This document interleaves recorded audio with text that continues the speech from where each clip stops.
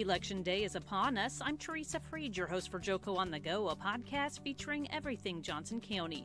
On this episode, hear from Johnson County Election Commissioner Fred Sherman. He'll talk about what you can expect at the polls during this general election.